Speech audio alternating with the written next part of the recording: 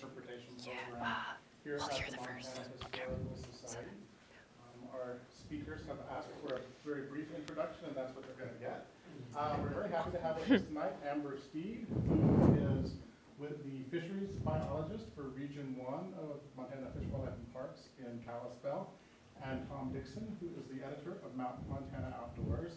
They claimed that they wrote this magazine article and it just happened to make a handy talk.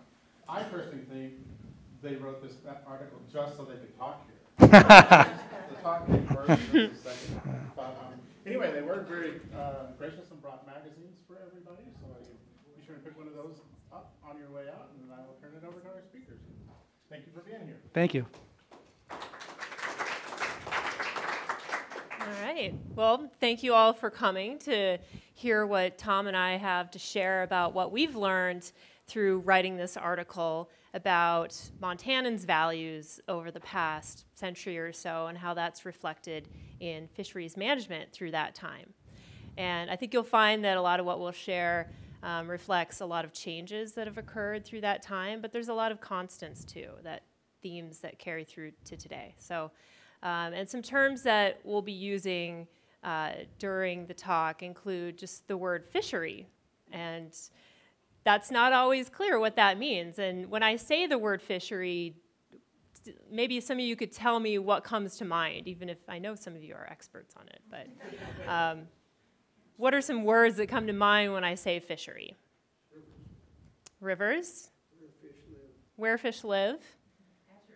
Hatcheries. That's a big theme with what we'll cover today. Yeah, so those are all big components of fisheries. And what I learned when I was in grad school about just a basic definition is it's comprised of three things.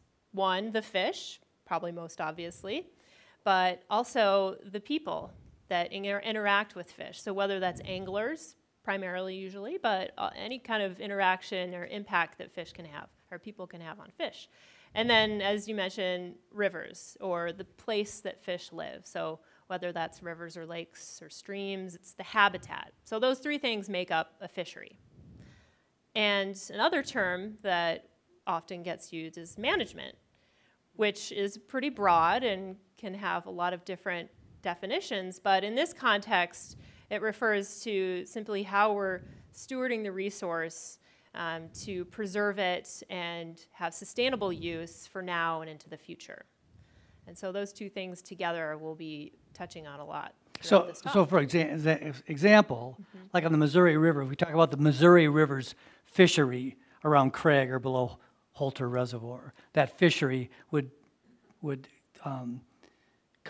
be composed of the fish population, which is mainly rainbow trout, mountain whitefish, and brown trout, and some eel pout and some other species, and then the anglers who are fishing there mostly, and then that environment around the Missouri River. So we talk about the Missouri River fishery, or the Clark Fork fishery, or the Bighorn fishery, or the Fort Peck fishery. That's what we're talking about. We talk about the Montana's fisheries, it's sort of all of those components.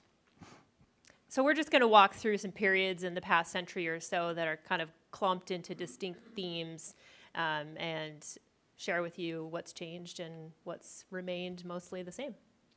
So before Europeans arrived in this part of North America, the fisheries were pretty much pristine and free of any sort of human damage or effect. I mean, we had mostly in western Montana, we had West Slope cutthroat trout, mountain whitefish, bull trout, and the eastern Montana sauger, channel catfish, pallid sturgeon, and shovel-nosed sturgeon.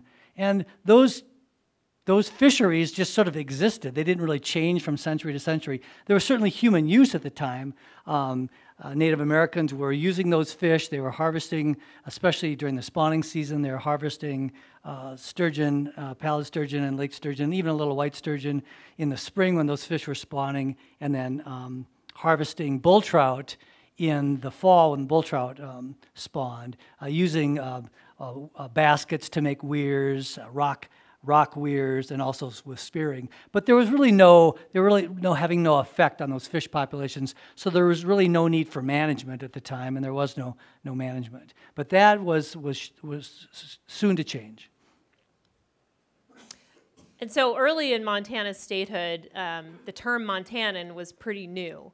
And at that time, settlers were primarily interested in making a living, surviving on the landscape, but also in using the bountiful resources that were available at the time in as many ways as possible. So that included mining and logging and hunting and fishing.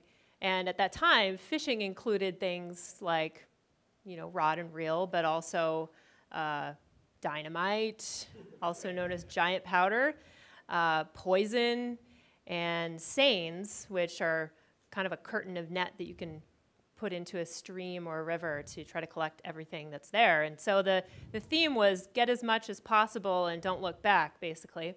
And through this time, the fisheries management was fairly rudimentary. But it really began with the creation of the Board of Fish and Game Commissioners in 1895. And soon after, they appointed W.F. Scott as the first state's game warden and began writing some regulations. And one of those first ones was banning the use of TNT, or giant powder, and in using that to capture, stun, or kill fish. And some others that followed include requiring holding a fishing license and registering all fish ponds with the Board of Fish and Game Commissioners.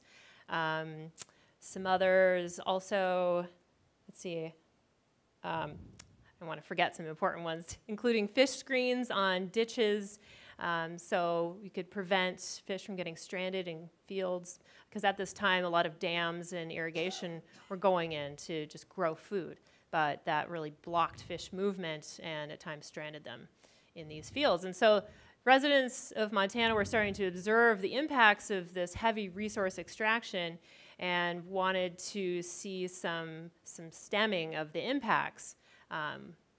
Maybe didn't want to slow down necessarily that resource extraction, but didn't want to see a loss of their resources. And think of that for a second, just how interesting that is. Amber's talking about the late 1800s. I mean, so already Montanans, it's barely a state, but already Montanans are starting to pay attention to the effects of development, of resource extraction on their rivers. So they're already valuing their rivers enough to say, hey, we can't be just dumping sawdust directly from a sawmill into the Blackfoot River. We can't do that. We have to put screens in front of irrigation ditches because the fish are just ending up, being out on alfalfa fields in the summer. So it's a beginning of kind of an environmental awareness. That early, late 1800s. Yeah, and at the same time, that was the seeds of the hatchery and stocking era that Tom will touch on more in a minute were really planted as people started to see the loss of these previously abundant wildlife on the landscape, and bison and elk and beaver, and fish were not an exception to that. And but the challenge in enforcing some of these new regulations was pretty huge. And so soon after W.F. Scott, our first game warden, was appointed, he then appointed 8 deputies across the state to help enforce those laws. And they had a pretty modest salary and a big to-do list, and they were charged with starting to enforce some of these new laws enacted. But the historian that was just, her quote was just up there. That's okay. Joan Louise Brownell really pointed out in observing this time that it was very difficult to enforce these laws, not because of just the scale of the state, but also the motivation of the legislature and others and local municipalities in actually enforcing them. So there was that challenge still to face. So the next era that began in the early 1900s, after that sort of early go-go exploitation era, was the stocking era. And that lasted from the early 1900s really for rivers through the mid-1970s, and then continues on today. Montana continues to stock reservoirs and mountain lakes. But the river stocking was through the early 1900s, through about the mid-1970s. And what was going on in this early period is Montanans were sort of, I mean, I mentioned that there were some rudimentary environmental regulations, but they were the most basic. In the 1920s and 1930s, Montanans were still using rivers and streams as open sewers for communities. There were still mining tailings was going into water. The hillsides were being clear cut, and so there was silt washing into streams that was suffocating aquatic insects that trout need to eat, and covering fish eggs so the spawning wasn't occurring, or the reproduction wasn't occurring. And so they were looking around and they're sort of seeing that there weren't as many fish as there had been 10 or 20, 30 years ago.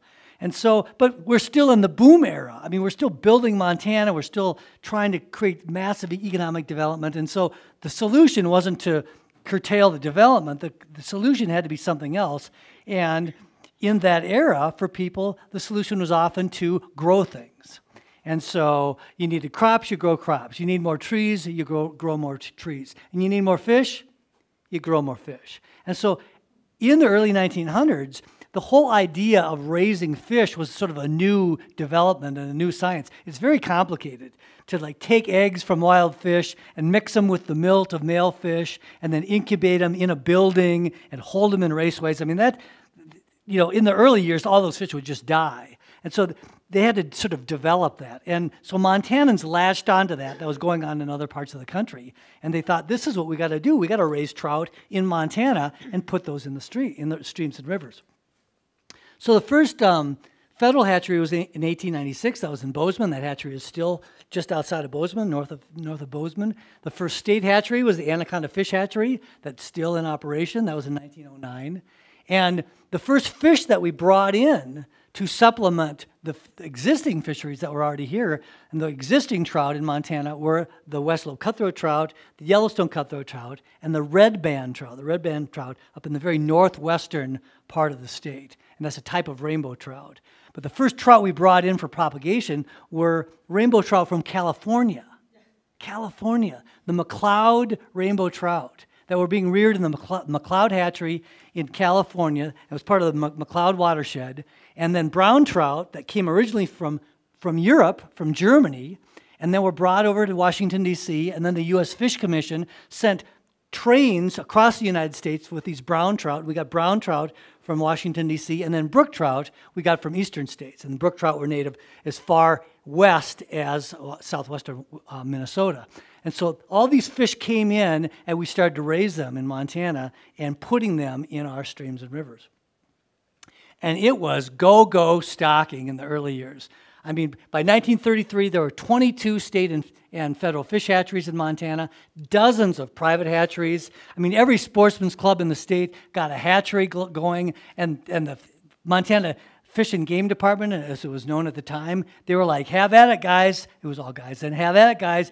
Put those fish everywhere you can. And so people were raising fish and rearing fish and stocking fish, and it was crazy. But as William Alvord, who used to be the fisheries chief, wrote in his History of Montana's Fisheries, you know, basically, no one is really paying attention to the ramifications of any of that.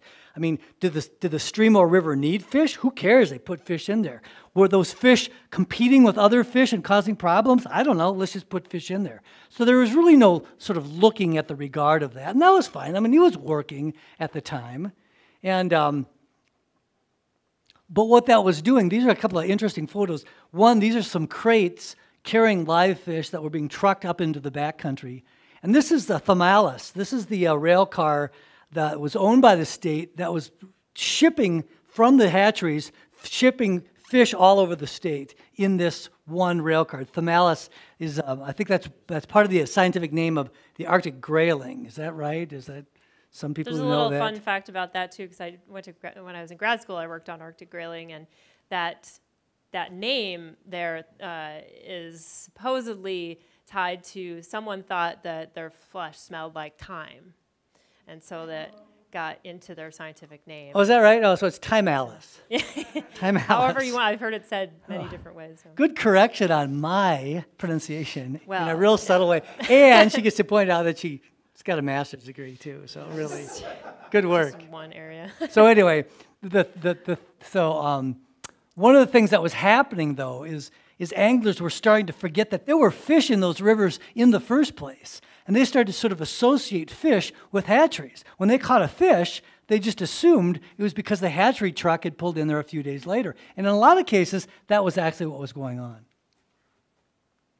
The other thing that was going on at the same time, now we're getting into the 40s and 50s, and the national press was starting to get interested in Montana's fisheries. So Ted Trueblood, Joe Brooks, Charles Brooks, some of the famous writers for Field and Stream Sports, The Field and Outdoor Life, were writing about Montana and other streams in other states in the West, but mainly about Montana. So more and more people were coming to Montana and were really enjoying the fishing that was here that was based largely on stocking. So stocking was still perpetuating, the sort of the first wave of national recognition of fishing in Montana. So all of this enthusiasm and energy building up for the first half of the 1900s towards stocking and providing these opportunities for anglers continued, but there was a growing interest, especially following World War II, when science became to be much more prevalent in society in all these different areas, and fisheries management was no exception. There was a growing interest in learning, well, what are the impacts of this stocking, and mainly, how can we make the most of our efforts? How can we maximize our stocking and see how well those stocked fish are surviving, for example? And so the biology section of the Fisheries Division was created in the late 40s to address that. And Charles Finney, which may or may not be the pronunciation of his name, but that's what I'm going with. Is that true, Larry? Fennessy, okay. Thank you. Now I know. Was hired as the first fisheries biologist, charged with basically addressing that question and learning more about our fishery resources that we had. And his efforts were supported by the passage in 1950 of the federal Dingell-Johnson Act, which was a tax on fishing gear that brought money into states for fish conservation and actions like Charles was charged with carrying out. And also supporting that was the recent program that started up at Montana State University in fisheries management, producing a lot of new biologists and volunteers to help conduct these studies. And so they set about learning more about our resources, and this first stream studies began. And for example, crews surveyed anglers about their creel. It's a real common tool used in fisheries management, is talk to anglers and what are you catching? How big are those fish? What are your catch rates like? That was a tool used right away. And surveys were also conducted on Prickly Pear Creek, for example. And there was a 3-year study that was started in 1949 to learn just how the stream functioned. Basic questions that hadn't really been addressed here before. So, for example, fish densities and growth rates, using things like this picture of a scale here. It's kind of like looking at tree rings. You can get at fish growth and age that way. And looking at fish habitat. What are the stream flows and temperatures through time?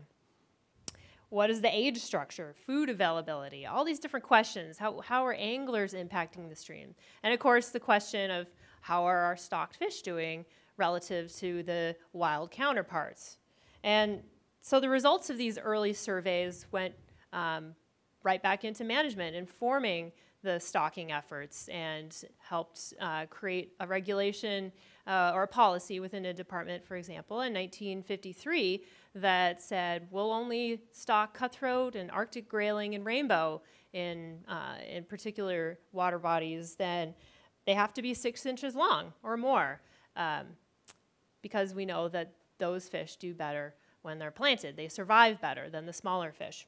Brown trout were no longer stocked by and large because they found that they could do just fine on their own without being supplemented.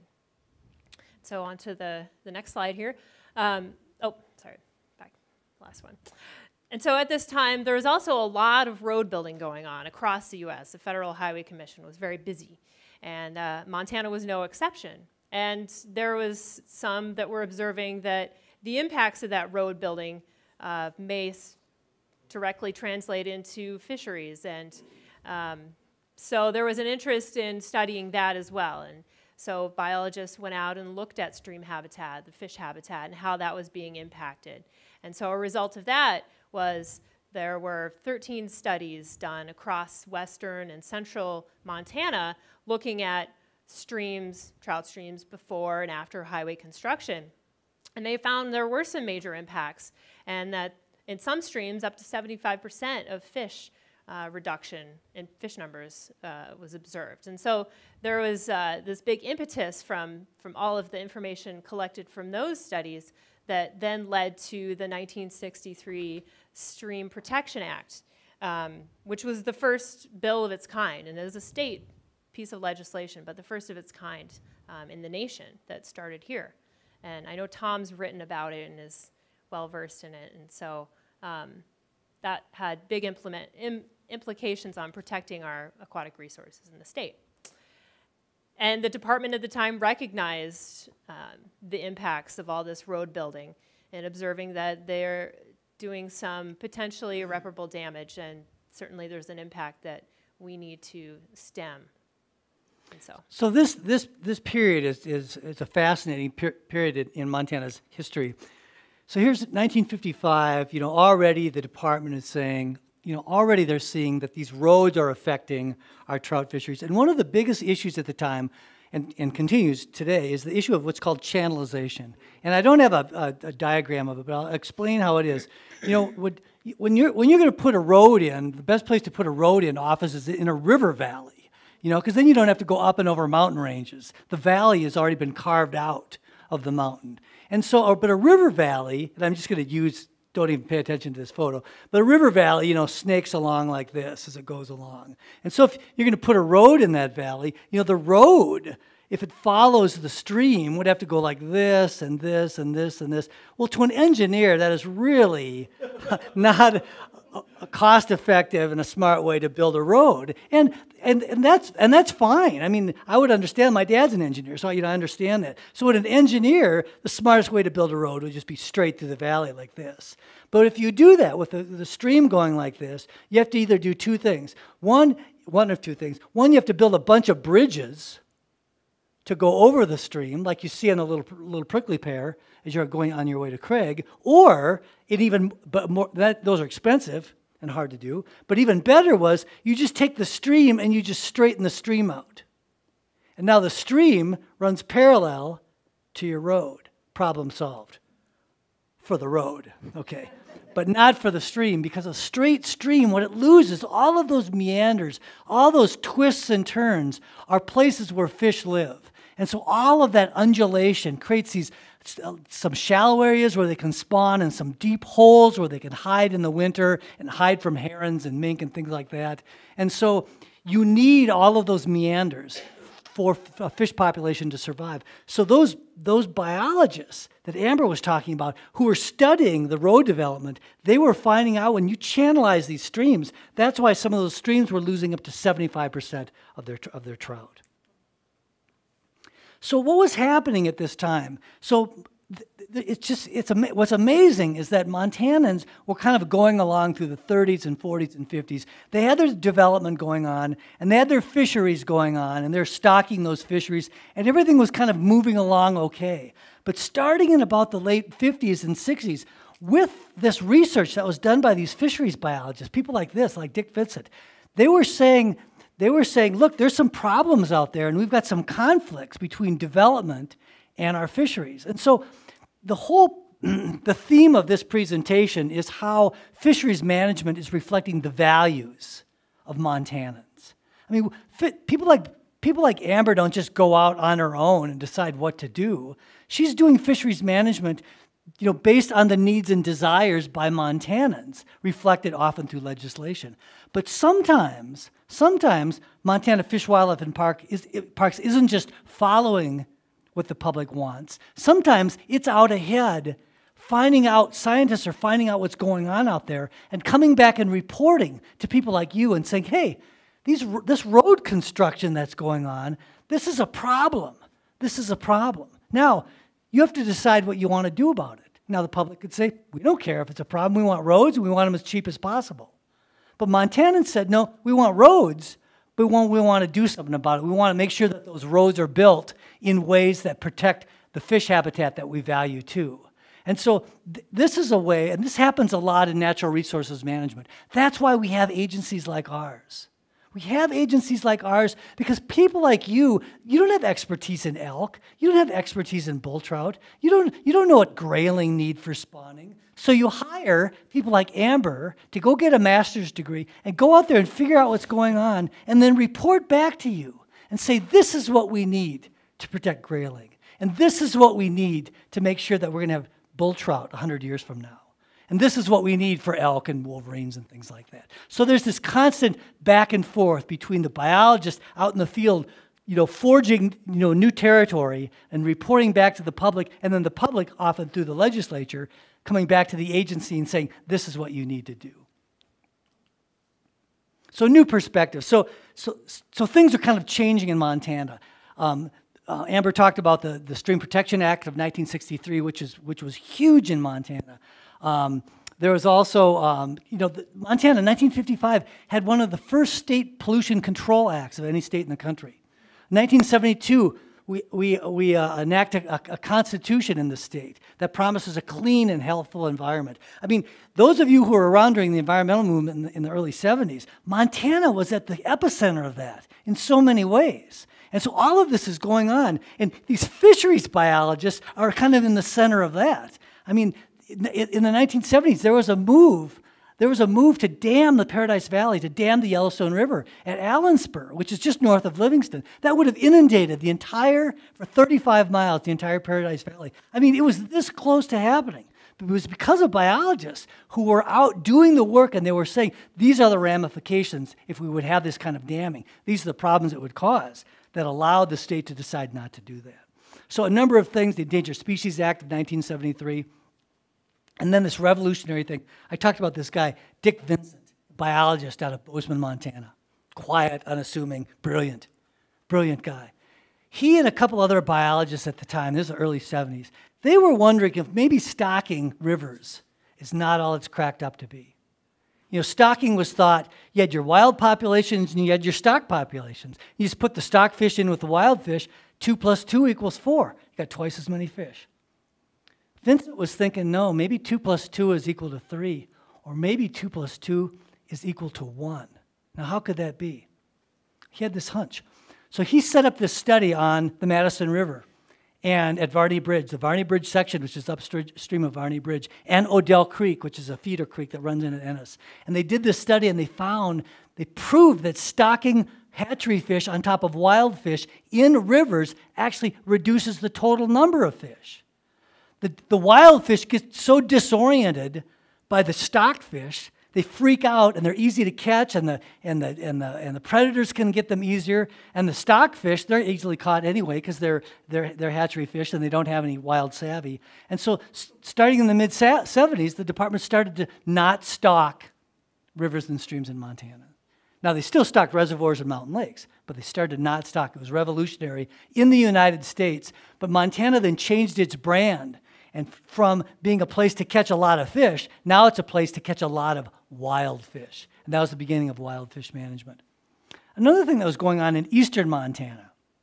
Eastern Montana kind of gets forgotten when you talk about Montana fisheries. Eastern Montana, it's kind of like North Dakota. There's a lot going on there. But no one really knew what was there until the early 1980s when biologists started to do the first prairie stream surveys. So they went out with these little seines, and they were looking at, oh my gosh, can you believe the fish in here? The darters, and the shiners, and the sculpin, and the little sunfish, and all kinds of cool fish. I mean, the Iowa darter, it's about this big. It's a relative to the sauger and the walleye, and it's beautifully colored, and they zip around. They call it darters because they zip around underwater. And, you can't catch them. Well, some people could try, but you catch them this big. Some people actually do fish for fish that small, but they're beautiful little gems, and they're in those rivers of eastern Montana. 80+ species of fish live in eastern Montana. People didn't know that before. And so it's an awakening for the citizens of eastern Montana to value their own environment and their own aquatic ecosystems. Another big issue in eastern Montana, Fort Peck Reservoir. It was built in the 1930s. It created one of the biggest recreational fisheries in the West. Fort Peck Reservoirs, fantastic place for walleye, smallmouth bass. But what it did is it blocked the migration routes of pallid sturgeon. And so when it was built in the 30s, those pallid sturgeon, which for millions of years, had been moving upstream to spawn. Suddenly they can't move anymore, and their population started to decline. Today, there's 100 wild pallid sturgeon left in the Missouri and Yellowstone River. It's the most endangered fish in the entire United States. And so the biologists could see what was going on, and they started to do studies. They started to figure out what was going on with the pallid sturgeon, not only on the below Fort Peck Dam, which is shown there, but Intake Dam, which is on the Yellowstone River, which is just a little bit downstream from Sydney. It's almost in North Dakota. Intake Dam, which is a low-head dam. It's a diversion dam. It's not a big dam like that. It's only about that tall. But it diverts water into a massive irrigation system that irrigates 11,000 square miles, economically vital, but at the same time blocking the upstream migration of pallid sturgeon. So this is going on too. People are starting to value native fish. They're starting to say, what about the native fish? And even more important, what if we lose these fish on our watch? What a tragedy that would be if our grandkids said, hey, you let pallid sturgeon disappear? How did you do that? So during the time leading up to today, but in the past 4+ decades, the popularity of Montana and its fisheries grew dramatically. And many of you maybe have been here through that time and have watched the increase in tourism through these decades and the impacts that has on our resources and how we're able to manage them. And that's resulted from successful ad campaigns, outdoor writers, raving about the opportunities to come use our beautiful resources and diverse resources. A river runs through it. Especially a river runs through it. I 1992. saw some pictures of the McLeans out there, that book, and then later the movie that really popularized fly fishing and the lifestyle that goes along with it. So all of that really culminated in booming our tourism industry and the visitors that come here to share in these resources we have. But with that increase comes the potential for threats of aquatic invasive species, fish, plants, and fish pathogens or diseases that can come in on recreational equipment, anything used in the water. So unsuspecting tourists and residents alike that have traveled out of state can unwittingly come back and introduce threats to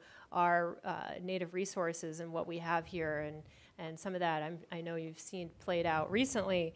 And so and the Fisheries Division response through this time has been to try to learn more about what we have and how these threats might interact and potentially damage our shared resources. And so some of those ways that and I'll say we as the royal we now, but we've done that is using some of the technologies that have advanced so quickly throughout the past 2 decades, really. There's been some dramatic increases in technology that we're able to use.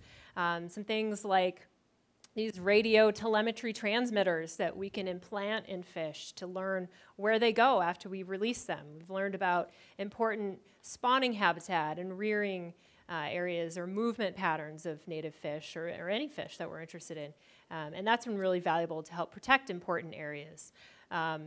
Electrofishing has come a long way since its beginnings, but we still use that quite a bit today to just get our hands on fish and learn about them, answer some basic questions that are still out there. Taking little pieces of fish fin and extracting the DNA out of them has told us a lot, and conservation genetics as a field has changed rapidly and continues to today, and that can tell us, for example, how important stream connectivity is to different fish and sustaining their populations. And more recently, you can even test the water that fish live in to determine what species are present or if a restoration action has been effective. And that's called environmental or eDNA. So there are many different tools that we have at our disposal in recent decades to help learn more and hopefully serve these resources and understand how these potential invaders are interacting, aquatic invasive species. And throughout this same time, hatcheries have been shifting in some aspects their role. So we still have the hatcheries producing fish to stock for angling opportunities, but there's also been some time spent learning how to better raise native species for conservation efforts, like Arctic grayling. And so that's been, and research capacity as well. And so that's grown through the years to help mitigate some of the setbacks we may see with invasives. Now, fish pathogens like whirling disease unfortunately still made their way into Montana, and many of you maybe saw headlines in the 90s for when that first hit the Madison River and devastated the trout populations there. And whether at the time the thought was we may not rebound, but fortunately that did happen. And although it still exists in the Madison at low levels and the rainbow trout population rebounded, that occurred despite efforts since the 60s to prevent, for example, a ban on bringing infected fish into the state. And the beginnings of the fish health program in the state came long before whirling disease was detected. But fortunately, we've seemed to have dodged a bullet there. But the fish health folks at FWP continue to monitor streams and rivers and lakes for different diseases that pose threats to not just hatchery stocks, but wild populations. And I know that PKD outbreak in the Yellowstone is pretty fresh in everyone's mind. So, Okay, if I ask you a question? of course, I can't promise I'll have the answer, I was on but the Whirling Disease Task Force in 1990. And it's over 20 years ago now, so I don't remember all the conclusions. But I guess the question I have is, whirling disease, PKD, other things, do they exist naturally in the waterways? But then they are stimulated by things like low water temperature, fishing pressure, those kind of things to kind of explode like it did on the Yellowstone? I mean, I seem to recall that was one of the things on the Madison back then. Once they discovered that lower temperature tributaries did not have incidents of whirling disease, that was kind of one of the secrets to kind of reinvigorating Madison. mm-hmm. So a lot of times that is the case, and that stressors like warmer temperatures, angling, that's why we'll have sometimes angling closures when it's warmer. It can compound on fish and make them more susceptible to diseases that may be present for a long time. But are they natural parasites or pathogens that are in the waterways that are dormant until some combination of events?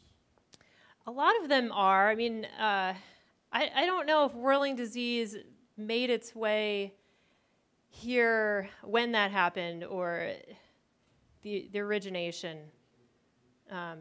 Maybe Larry knows here. Yeah, the whirling disease is a European parasite. Yeah.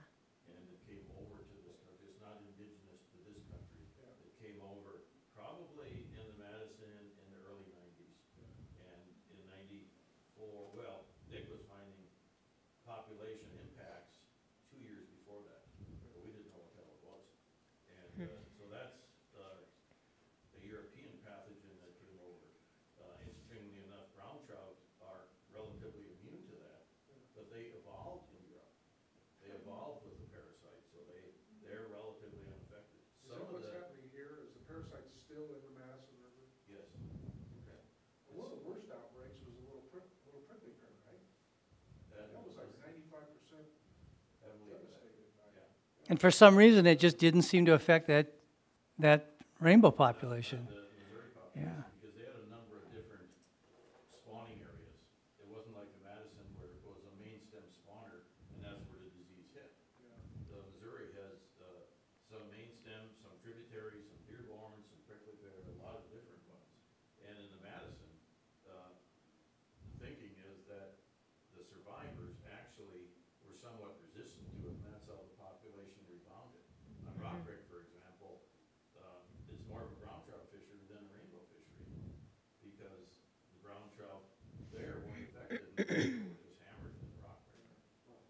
So if you guys are, rest of you are wondering why there's just some guy, he just seemed to wander in, a homeless person who seemed to know all this stuff about fisheries. This is Larry Peterman. He used to be the fisheries chief FWP, so that's why we planted him in the audience in case there any questions we didn't know, because there were Yeah. sure to be some. I was fish chief in '94, but that's Don't envy that.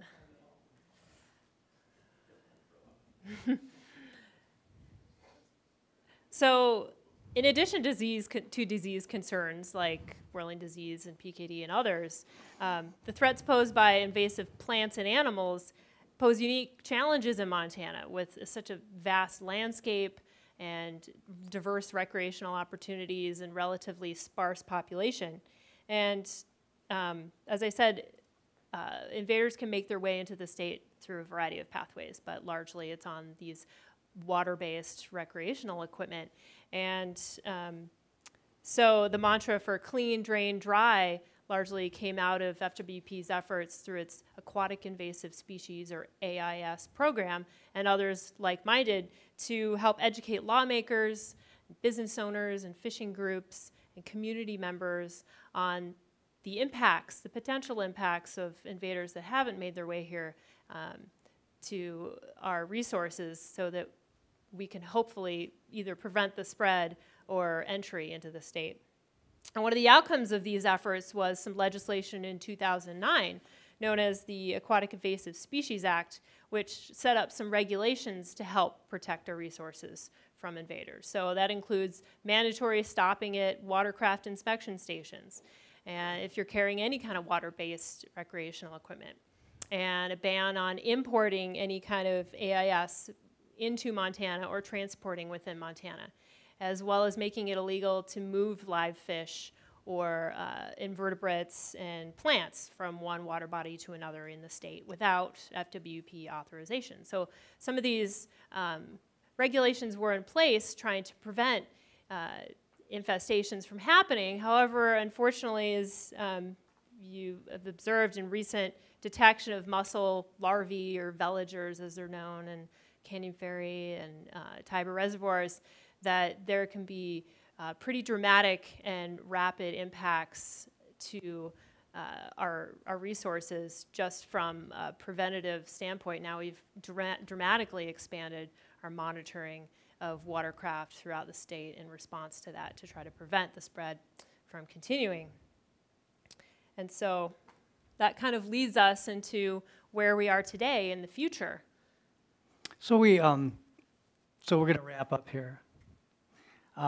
We talked about in the beginning how fisheries management doesn't just exist in a vacuum, that it's a reflection in large part of the values that Montanans hold. And whatever those values are, that's like so many public agencies, I guess all public agencies, we move with that tide. And so what's the future going to be? What are Montanans' values? Well, at this point, fisheries management is harder than ever because Montanans value everything, okay? They value economic development. Of course they do. They value mining and logging and agriculture and ranching, but increasingly they value clean water and beautiful view sheds and economically valuable and recreationally beneficial fisheries populations. And so how do you balance that? Montanans increasingly value native fish species, West Slope cutthroat trout, bull trout, pallid sturgeon. But it's not like they're giving up on rainbow trout and walleye. They want them both. They want the natives and the non-natives. And so Montanans want to have their cake and eat it too. Of course, we all do. And so one of the challenges for people like Amber, I'm not doing that. I'm in an office just writing about this stuff. Amber's got to go out and figure out how to strike that balance and figure out how to do management that allows Montana to have everything it wants. In addition to factoring in things like that there's more water users than there ever have been before. Not just anglers, but kayakers and inner tubers and other people who want to enjoy Montana's environment, but they just don't care to fish to do it. And then you throw in climate change, something we can't in Montana do anything about, but we have to factor it in when we do fisheries management. For example, the movement of smallmouth bass slowly upstream on the Yellowstone River. Now all the way up to as far as Reed's Point, we have a established population there. How's that going to affect the trout population there? So it's just another thing that fisheries biologists have to factor in when they're figuring out how to strike this delicate balance to give Montanans everything they want. That's the bad news, or the challenging news. So despite all the bad things that Tom was just sharing with you and trying to bring you down, the balancing act that biologists and managers in fisheries face in Montana is, it's a tough one, but it's looking into the future. We're confident because we know we exist because of the will of Montanans. And the work that we do isn't possible without your support. And not just support, but collaboration, whether that's with local communities, lawmakers, businesses, fishing groups. The diverse range of people that make up Montana are important to things like securing conservation easements that help preserve fish habitat, and fishing access, which is a big one now, fishing access sites across the state, and maintaining them and improving them. And maintaining stream flows for fish, balancing that with the needs of irrigation and water supply for communities, and to provide effective legislation that helps conserve our resources. But also to make sure we educate our future leaders and community members about the diverse resources that we all share and that we hope to have into the future. And so, although much has changed since people were using dynamite and poison to harvest fish, a lot of what's remained the same is this underscore of value that we all place on these pristine and unique resources that we have in Montana that are really unlike anywhere else.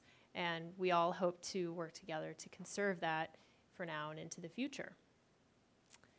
So thank you very much. Thank you so much, yeah.